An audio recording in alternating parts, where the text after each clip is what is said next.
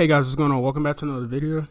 As always, I just want to thank you guys, for supporting these videos and, any type of engagement you guys give these videos. Again, you guys don't know, how much it means to me, just the fact that, I'm able to make these videos for you guys. But today I just want to talk to you guys about Astral Chain, man, to give you guys some little tips and tricks that you guys could do to, help you survive, a boss battle. Because I know sometimes, it's hard to understand how to fight bosses, and it's they don't really, tell you, any strategies to help you stay alive. So I just want to give you guys a couple of tips. So basically, I just want to let you guys know, make sure you're taking advantage of, the different boosts that you guys could buy from the vending machine. You can buy health stuff, you can buy grenades, you can buy critical hit stuff, you can buy stuff to boost your defense, boost your attack, even stuff to help you refill your stamina for your legion. So you have to be mindful of that stuff, man, because again, when you're in the heat of a really intense battle, bro, you could easily drop it, bro. So you have to be mindful of that stuff and just be aware of what the boss is, and using your iris. I definitely recommend that too, because that'll tell you how much health the boss has. You don't want to just be guessing, trying to figure out how much damage you have to do on the boss, because it can get annoying, not knowing, how much health he has left, and you're just sitting there just getting all these critical hits, and you just don't know when it's gonna die. So that's a tip and trick. Another thing too is make sure you guys are evading stuff too. I don't know if any of you guys know this, but if you hold the left trigger, if you hold it down, you'll start running. But if you tap ZR, you can actually do a little slide too. I don't know if any of you guys know that. So that'd be another tip. If the boss is firing at you, or even just a regular chimera, you guys can dodge gunshots, or throwing stuff at you by sliding too. Another thing you guys want to take advantage of is the sync attacks, man. Oh my gosh, bro.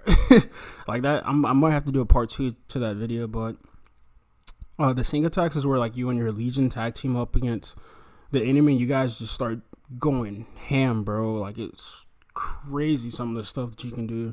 But I just wanted to give you guys that. Also, make sure you guys are using the evade button, bro. I don't know how important or how much I could stress that. Is make sure you're evading when you can, because you'll also get a time will slow down. If you evade right before the boss tries to hit you, you get a chance to do a combo if you press, I think it's ZR after, because ZR is how you attack, at least for my control layout. You'll follow up with this crazy little attack. Also, another thing too you guys want to pay attention to, man, I might have to make a part 2 to that syncing attack, because I'm starting to realize how important that is too.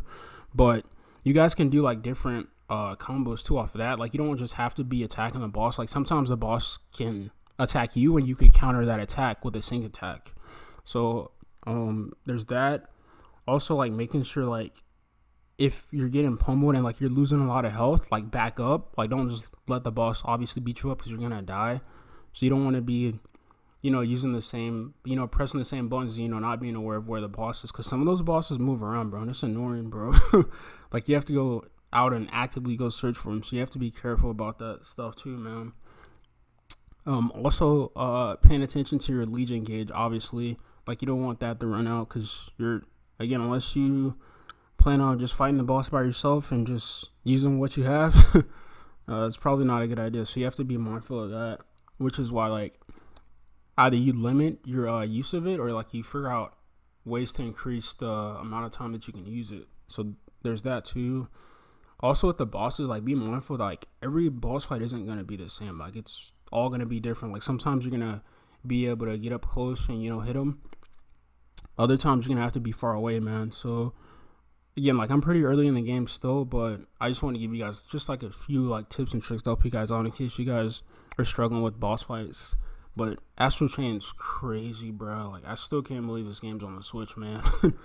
Talk about a game that takes a fully advantage of the Switch, as its architecture and its infrastructure, bro.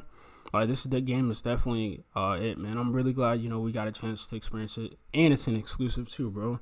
So we don't have to worry about it being derailed by other people, having a PS4 version of Xbox. Nah, man. The Switch fully needed a game like this, bro. So anyway, guys, like I hope you guys thought this video was helpful in some sort of way. If you guys have anything, you know, to help somebody else out, you know, be free to comment down below. And as always, guys, I appreciate the support in the videos, and I'll see you guys on the next one. Peace.